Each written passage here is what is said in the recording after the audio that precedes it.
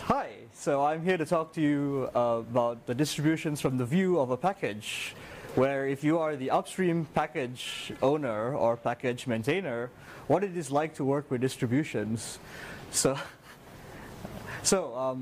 who here works on a distribution? Wow. Who here works as an upstream package? Okay, so some of you also have similar experiences possibly with working with these distributions. For about 6 months I've been at the CTO office at Percona, and Percona does all forms of MySQL and MongoDB, and we make all these open source tools that are 100% obviously open source. And then before that I was on the founding team of MariaDB Server. I left because they stopped making open source software. So first and foremost, I'd like to say thank you very much to all the packagers, because you do a wonderful job. We make software, and if we don't get them into distributions, and distributions mean a lot of things nowadays, including Docker images and so forth, we don't actually get adoption.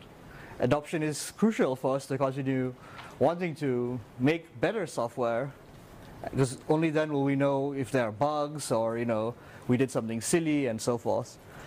So I'm going to talk to you a lot about my experiences with the MySQL ecosystem, because I've spent a fairly long time on the MySQL ecosystem.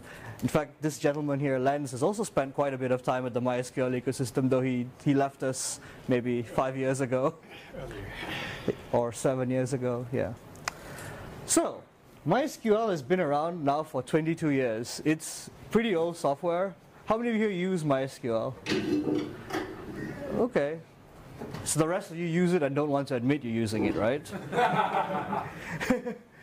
So MySQL is old. I mean, it started in 1986 with Unirag, and it was just a text UI to an ISAM data store. You had very simple rows written to disk. Just then you added indexes on top of that, so you have these MyISAM and form files, FRM files, which are formed to enter data. And all of this is changing as MySQL 8 comes alive, right? Form files are going away. There'll be no more FRM files. There'll be SDI files inside of MariaDB, and there's also JSON. So that's like a huge positive as well. So no more FRM files. Percona Server also been around for a fairly long time. As a company, it's been around 10 years. The server's now 9 years old. MariaDB, 7 years old. February 1st was its first ever release. We've also seen things like WebScale crop up. And if you're interested in some of the people who made WebScale, they're at the MySQL dev room right after this talk. Not that I'm telling you to move. Yeah, and WebScale doesn't really exist nowadays, because that was the idea of having a consortium of people to work on making MySQL better for people like Google and Facebook and Twitter and so forth, because upstream, being Oracle, weren't so kind in terms of accepting patches without signing the Oracle contributor agreement. MySQL, for what it's worth, didn't start off as GPL software. It only became GPL in 2000. And more often than not, you may have some embedded device still working from those days running 323 GA. It's still one of the most popular older distributions of MySQL around. You shouldn't use it, really. Then there are a whole bunch of other 4.0 releases and 4.1 and so forth. But it is very well worth noting that it was around the time MySQL became GPL that the software license for the client connector changed from LGPL, which is the lesser general public license, to the GPL, which meant that if you were going to embed it, now you'd have to get a license exception. And it took a while before we even got something known as the FOSS license exception, and the reason FOSS license exception came about was largely because distributions didn't want to touch MySQL with the new MySQL with a 10-foot pole. They were worried about linking, say, PHP or Perl against the GPL lib MySQL client, which would then possibly mean that those applications would also have to become GPL'd. So the FOSS license exception came about. And of course, MySQL grew to fame around the 90s, during even the Web 1.0 days, largely because of replication and scale out. So you'd have a famous website like Slashdot. Do people still read that? It still exists. It still exists, yes, but I don't know if anyone still reads it, though. Slashdot started around 20 years ago, actually, and they were big MySQL users and probably still are. So, to talk a little bit about licenses and license exceptions, you know, I don't know how many of you remember Alan Cox, big guy in the Linux world, and still is. And he was also very adept with licensing as well. MySQL changing the client libraries from LGPL, which made MySQL with a lot of stuff like PHP infeasible. This could have hurt MySQL adoption had there not been a FOSS exception. And a lot of other people, around this time, the Fedora project was also starting, and Fedora was like, no, we don't really want to include a new MySQL. And it was only then that you get a FOSS license exception, and this is what Richard Stallman himself refers to as parallel licensing. And why does MySQL need to have this parallel license or a dual license? Very simple. Back then, if you were going to embed a MySQL connector and you wanted to use it for commercial applications, say, you know, you were a hardware manufacturer making a router. Back then, there were even phone companies doing it, and even like software like Photoshop even. So generally, the idea is they need to pay a license fee, but FOSS software doesn't need to pay any license fee, hence the FOSS exception. Did you have a question? To be fair, the FOSS license exception is different from the dual license. Yes, of course. The exception basically broadens this or lowers the terms of the GPL and makes it more compatible with the other. With the others, yes. Yes, but yeah, but we need to also talk about the dual license because we needed a way to make revenue, and that was really why there was a dual license. Yeah.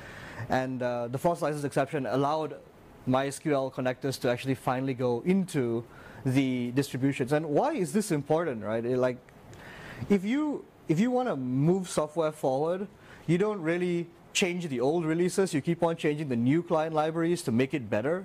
And if the distributions don't ship the newer client libraries, you're actually hurt because whatever cool stuff you have in the server that the new client library needs to access, people can't use. So this was a crucial decision to make a license exception so that it gets shipped. But we still continued on with a dual license, and we actually, MySQL till today has a dual license for what it is worth. But this FOSS exception still is available on the website. It hasn't changed since 2012. Distributions are also very interesting because every time you make a new release of a client library, you have to make sure the application binary interface doesn't break because you have to then rebuild possibly hundreds of packages that link against it. And this is an example from 2006, but the same example happens in 2016 when Debian, for example, is replacing MySQL with MariaDB, and everything has to be rebuilt against libMariaDB client. In fact, this move is happening right now. So if you join the package MySQL main list, is anybody on that? It's a wonderful mailing list because, well, now it gets such high traffic. I mean, people are complaining that, you know, MariaDB is not drop-in, MariaDB is breaking their software, and we're learning a lot of new things that we didn't know because Debian is clearly diverse. So they don't like to rebuild hundreds of packages, and obviously ABI should never break. This came from the packages mailing list. Now, the packages mailing list for MySQL, unfortunately, is still is kind of dead, as is the internals mailing list. But this is something that even distributions and people who are making packages actually complain about because they need a place to discuss things with the upstream developers. And if the upstream developers don't provide that, this is bad from a distribution standpoint as well. So MariaDB, for example, has its own packages mailing list where it tells you, hey, there's going to be a new release, and it's very similar with Percona. And MySQL currently is more like, here, we're going to drop something on you. And this is the whole, we're going to drop something on you is usually like when there's CVEs and so forth. And that typically happens at least once every 3 months because Oracle has what is known as a critical patch update day once every 3 months, and then you get a new release. And MySQL itself gets a release once every 2 months. Now, when it comes to speed of releases, I would say Fedora and Ubuntu really primed this 9-month distribution cycle, maybe even 6 months, 6 to 9 months. They release very quickly. Now, database software, a little bit more complex than this, and the idea was to also make 9-month releases, but the reality is we make 24-month releases, and this is across the board for MySQL and MariaDB as well. And the real problem we face as upstream is that if we make a release today and you ship something, you're now shipping something that is possibly outdated for a very long time, and we make new feature fixes in the next release which people don't get. And Red Hat has found sort of a workaround for this. They have what is known as software collections, or SCL, which sort of actually helps in this scenario. But the speed and velocity doesn't actually work out very well for upstream people.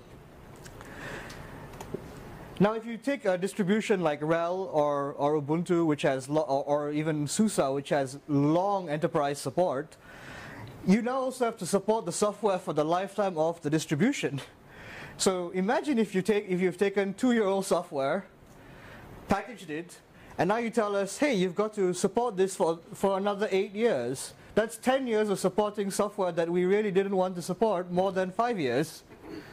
And this is actually a real-life problem.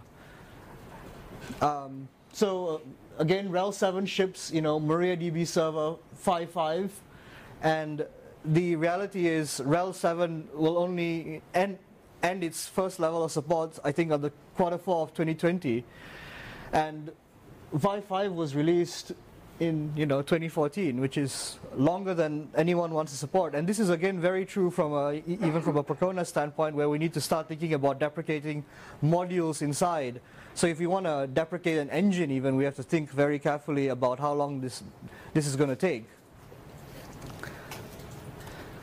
We do realize what ships and releases matters, and this is amazing thing you get about statistics, or whatever little statistics we get out of Popcorn, which Debian does provide, is that what is the default really does get used a lot. Because more often than not, people just say, I want to install WordPress. WordPress pulls in MySQL, and people don't care that they're running MySQL, they just care that they're running WordPress. And this is true even for Akonadi and so forth. And you'll see that MySQL 5.1 is really popular, and I believe I took this out actually from Ubuntu. Why is it popular? Because Ubuntu LTS releases are more popular than every other Ubuntu release that comes out. MySQL 5.1 has been end of life for a very long time, but a lot of people are using it. So they are using it with potentially lots of security holes, and they don't know it. Distributions can make upstream's life a lot easier by giving us statistics. Distribution statistics are extremely sparse. If we look at Fedora and OpenSUSE, they used to have statistics several years ago, but they don't have. Even simple things like mirror statistics of how many people pull downloads, we do not get. So statistics are extremely sparse. We are getting some stats out of things like Debian and Ubuntu's Popcorn, but I'm sure no one in this room runs Popcorn, right? Rely on Popcorn. Yeah, you can't rely on Popcorn. It's like what? Yeah, but it's fake news. It's fake news, yes. But in the absence of real news, fake news will suffice. And this is especially important for. It's also important for MySQL and Percona, but it is extremely important for MariaDB Server because it is a venture-backed company, and you got to impress the venture capitalists every month.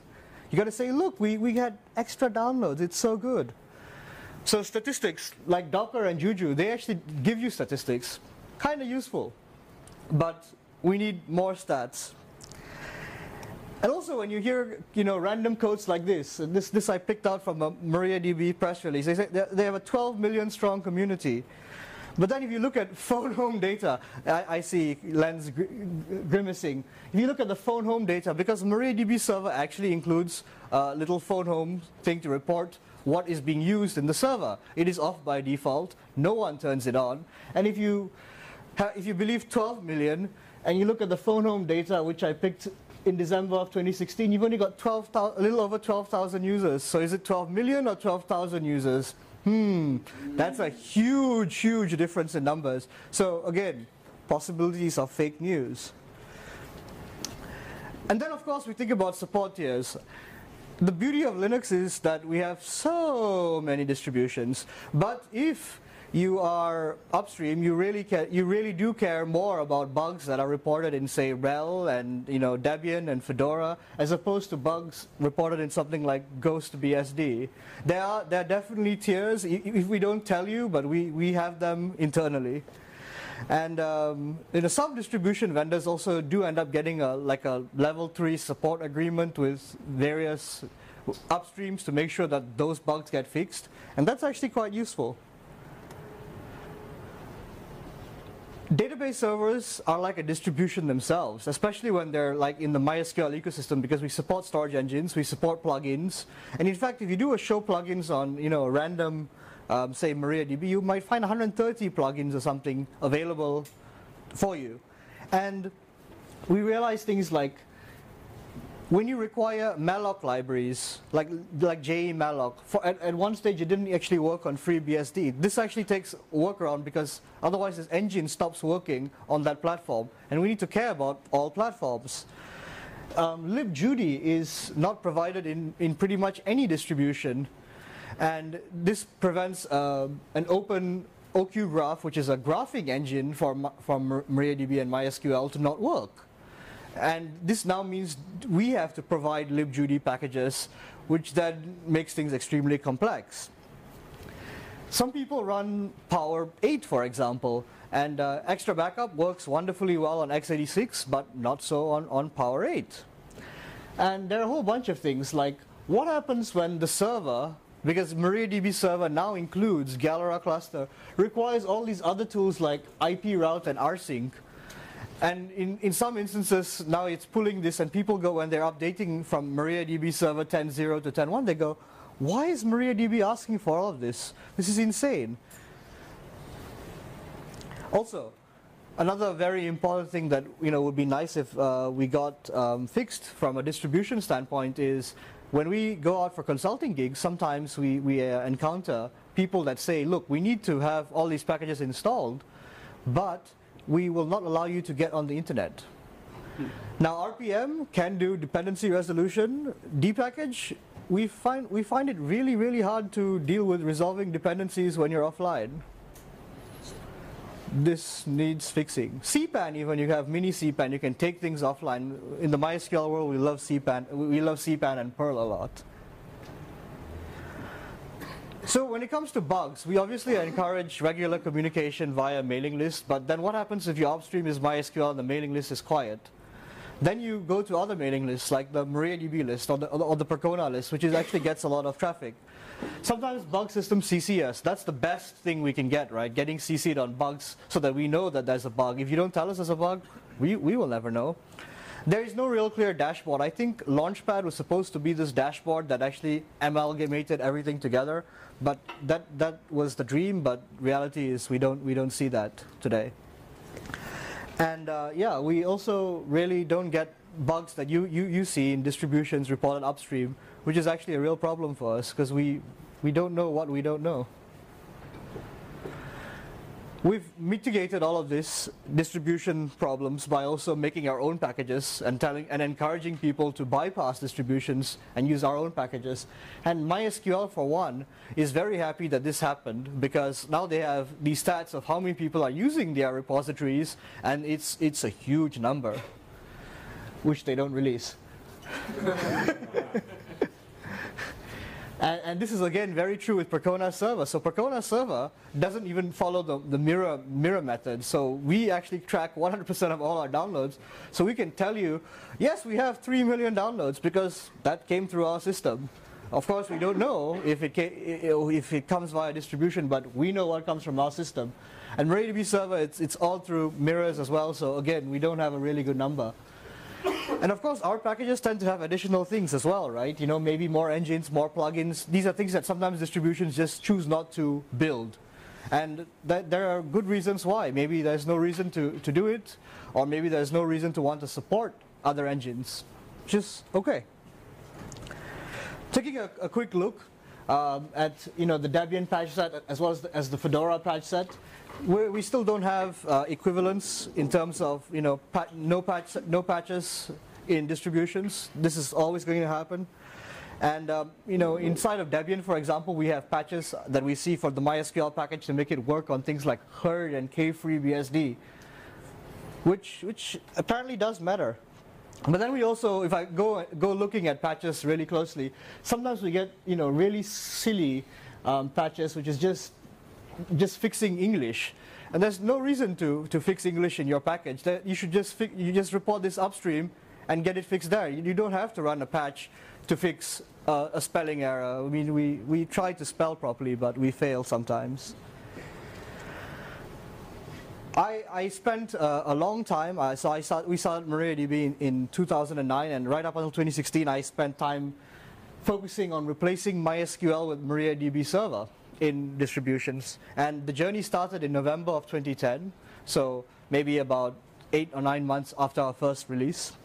And it has progressed tremendously into enterprise distributions and so forth. And Debian just started the journey for 10.1, which is why I said the Debian MySQL package maintainers mailing list is an awesome place to be now, because you can see lots of bugs, lots of people complaining.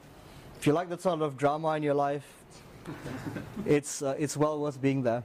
But it's also really a statement to the amount of architectures and the amount of packages Debian has. We never saw this kind of pushback from Fedora. We totally see this from Debian, because they'll tell you stuff on random weird hardware that doesn't even run Linux kernels apparently. Yeah, so I would say this goal would probably be complete in 2017, so it would take 7 years. Whereas if you look at LibreOffice replaced OpenOffice in pretty much everything much quicker, and that's probably because LibreOffice was actually getting developed and OpenOffice wasn't. In this case, all 3 servers are getting developed and they're all getting better. And it's not infrastructure like a database. That's true, it's end user software. But LibreOffice story is different, because it is. distributions had a fork already. All builds, correct. And all of them were already shipping that. Patch set. Correct. And when the patch set became a full fork, they just switched. Yes, it was much easier for them. So this is a note, March 23rd, 2016, where the Debian release team decided to make MariaDB the new default. And as I said, this is still an ongoing thing now in February of 2017. But that's also a testament to how long it takes for Debian to make a release. It's improved though, I guess. And why? Why did Debian choose to switch to MariaDB? Back then it made a lot of sense, because there were things like test cases were not being published, and Debian wanted security information published. Debian has actually ejected things like Elasticsearch out of the repository as well, because they don't get security updates. At one stage there were man pages silently being relicensed away from a GPL, but this was actually just a bug that was fixed shortly thereafter.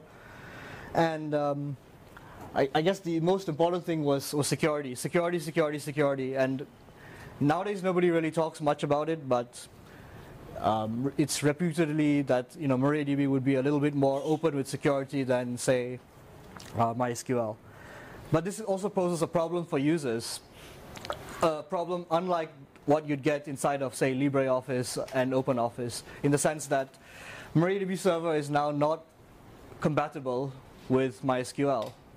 It was compatible for quite some time, but it is not compatible. And this creates real-life problems that affect users. Users are saying things like, how come I can't use JSON functionality when I expect it to just work? I'm reading this article on the internet, but what is saying it's MySQL, which is really MariaDB, doesn't provide the functionality. They get angry, and they're going to get angry at you, not upstream. So if you're a distribution, beware for this sort of thing. So yeah, bunch of missing features, bunch of different features, so the on-disk formats are changed. Also, what happens when upstream says, hey, we don't have enough time to work on something? You can't just orphan our packages immediately. We need to know, and so on. So in conclusion, I'd like to say, yeah, distribution methods definitely evolve. You know, even someone like Mark Shuttleworth keeps on trying to make new evolutions with Snap, for example. But a product without any distribution will definitely hurt its adoption potential. Oh, and if you happen to run MySQL 5.7, you will now see a warning like this. But this warning is the tip of the iceberg. Thank you for listening. Do you have any questions?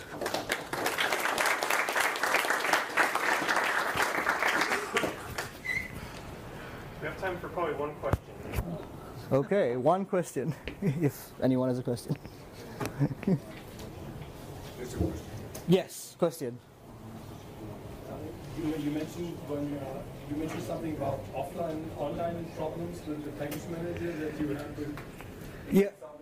Could you go through? Oh, yeah. The question is problems with offline installs. So sometimes in some environments they say you can't get access to the internet, so you have to download all these packages yourself manually and then install them.